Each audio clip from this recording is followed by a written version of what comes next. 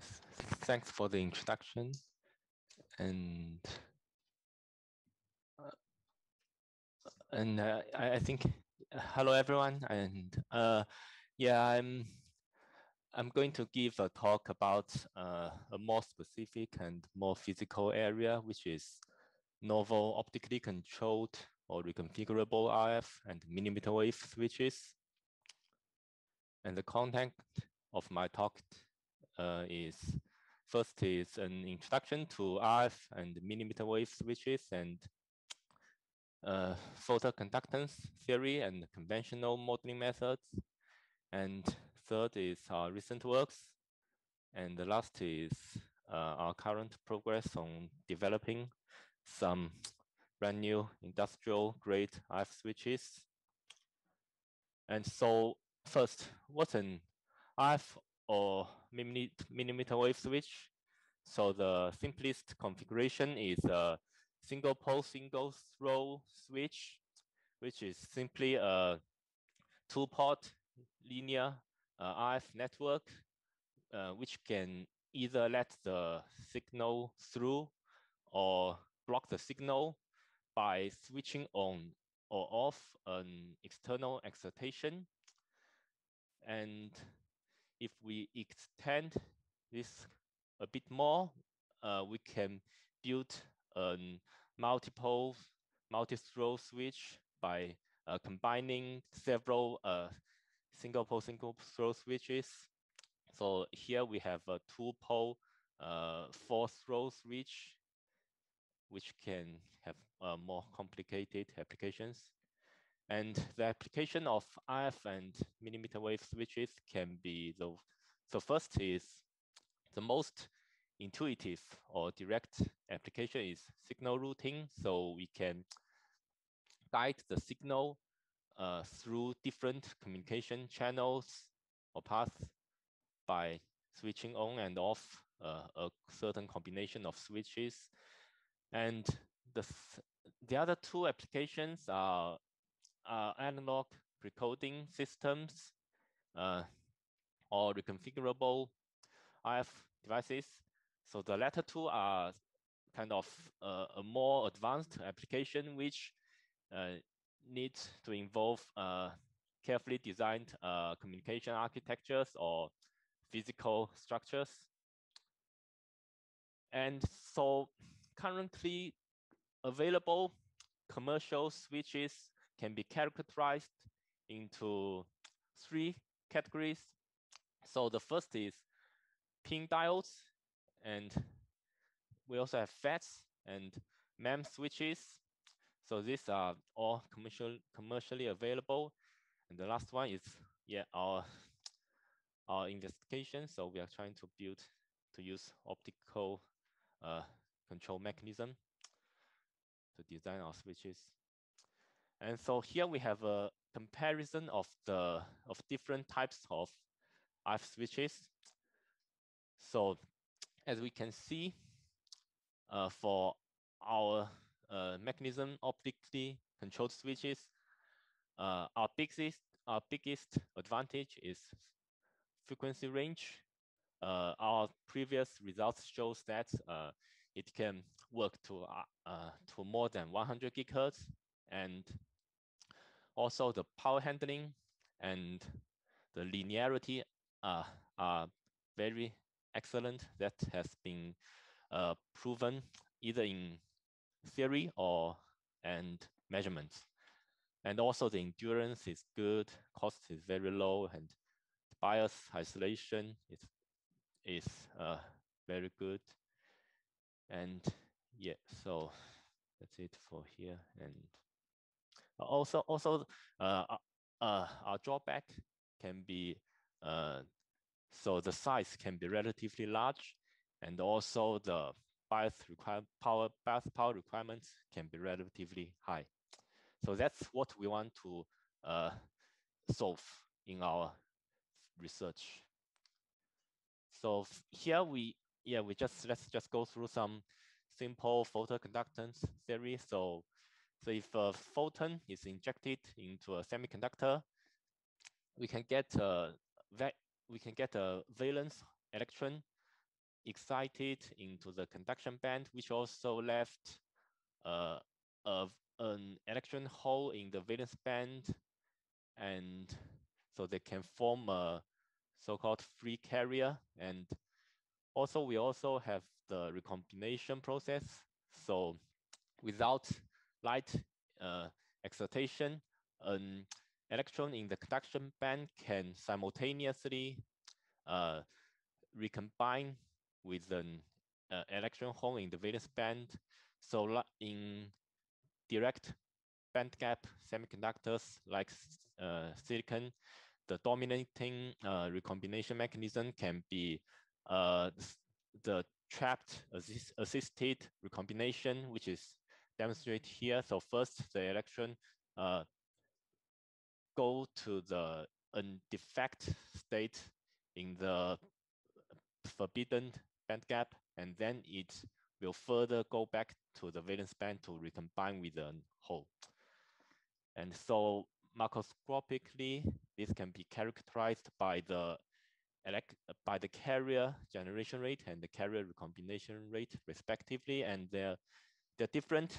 The difference is the time derivative of the excess carrier concentration. And at an equilibrium state, the excess carrier concentration is constant, which results in an increased material conductivity. And here we have some simple math. So yeah, we have an expression of the generation rate, an expression of the recombination rate, and hence an expression of the excess carrier concentration. Also some parameters are defined as well. And so putting the former things into the drift diffusion equations and solve it, we can get an analytical solution of the excess carrier concentration as this, and which can further give an expression of the photoconductivity through this equation. And here we plot the solution in MATLAB, which shows a perfect longitudinal exponential decay of the conductivity into the semiconductor depth. So this is with different intensity levels.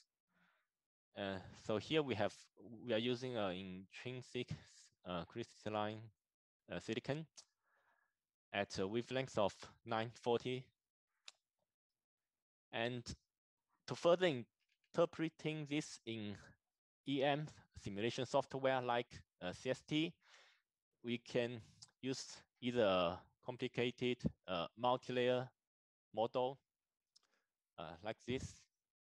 Also, we can use a single layer model, which is much more simpler and time saving in simulation. And here we have a published work about a CPW based SPST switch. So we built the switch on a transparent fused silica substrate, and we put a silicon substrate on top of the metallization, the gold metallization here, and we then insert a laser fiber underneath.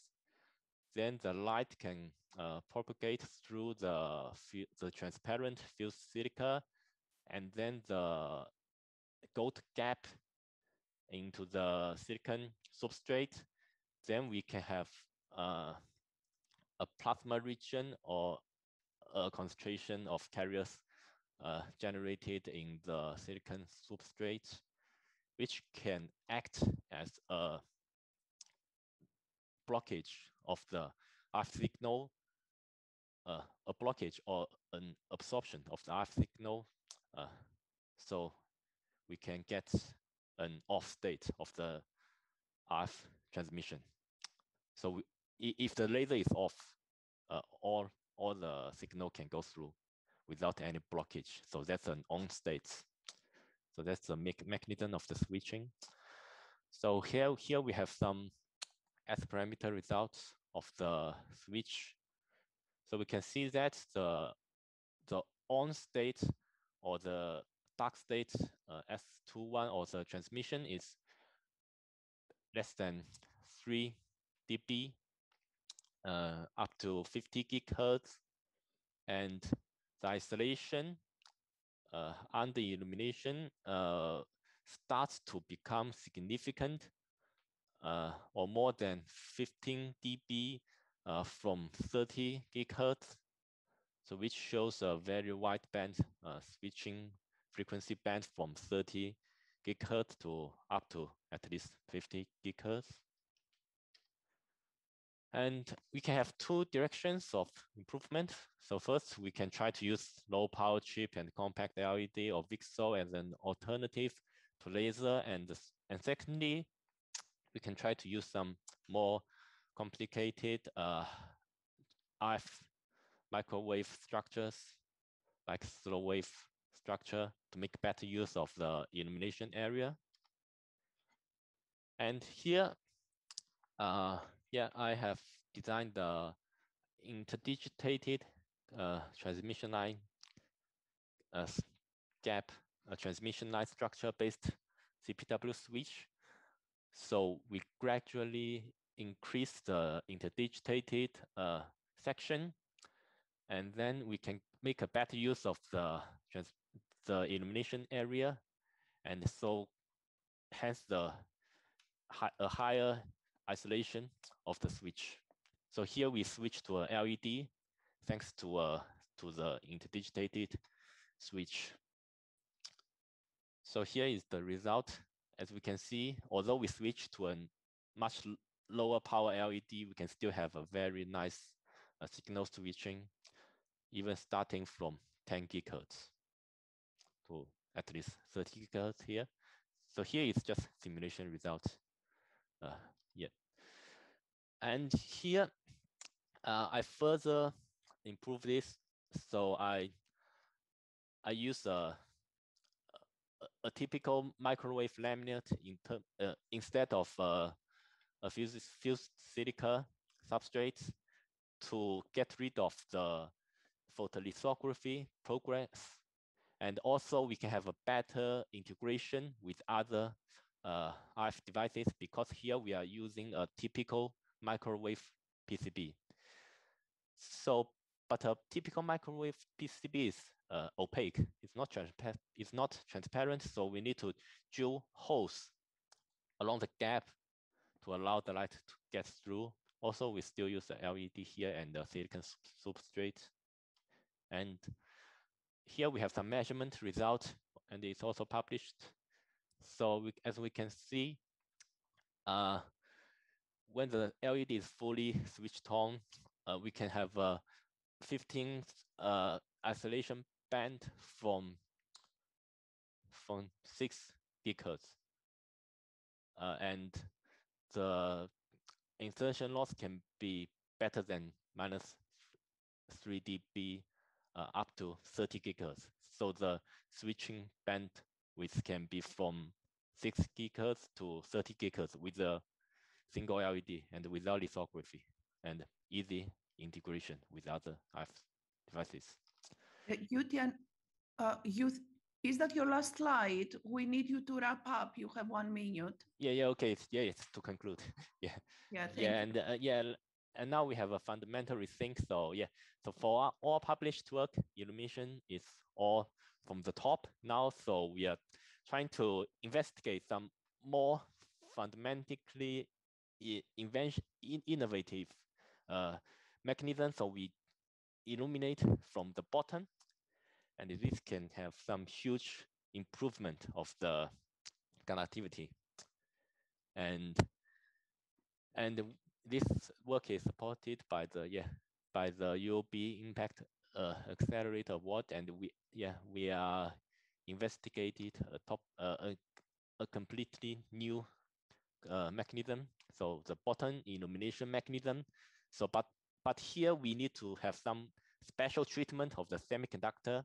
We need better surface passivation and like sealing, stuff like that.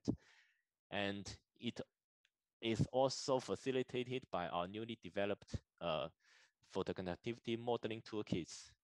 Here we developed using a novel semi-analytical mathematical methods.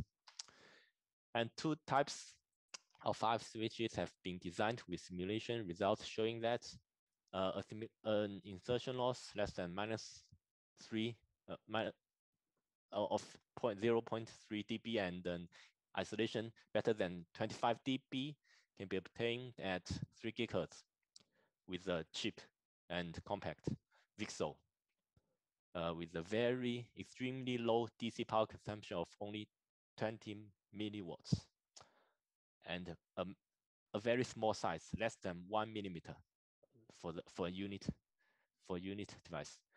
And the prototype fabrication is underway in our clean room and workshop. Thank you very much, Yutian. Okay, and that's it for my talk. Thank you. No, thank you very much for everyone. Thank you for the excellent talk. We do not seem to have a question.